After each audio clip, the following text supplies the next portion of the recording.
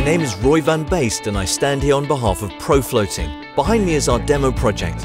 We constructed this to gain more experience in the market because floating solar is brand new. At the floating farm, we've been collaborating with SMA. The Core 1 can be found here in the basement. This project counts 170 solar panels and is 55 kilowatt. This way we can make the floating farm energy neutral, which is a nice win-win situation. That's what makes this project so much fun. It floats, it's next to the floating farm. It is a very modular system. We can construct it in every shape, so we decided to construct it like a milk bottle. Of course, this fits within the concept of the floating farm in the middle of the city.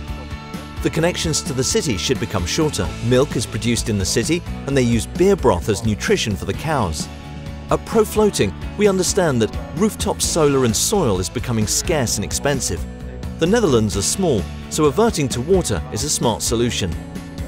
We went live with the product a year and a half ago because we thought the market was ready. The market is still very young, that's why we're doing this project. That way we have more knowledge and experience. Solar panels don't like two things, shadow and heat. So one of the advantages of our solar panels on water is that the water is cooler than the ambient temperature. We can benefit from the cooling effect on the solar panels.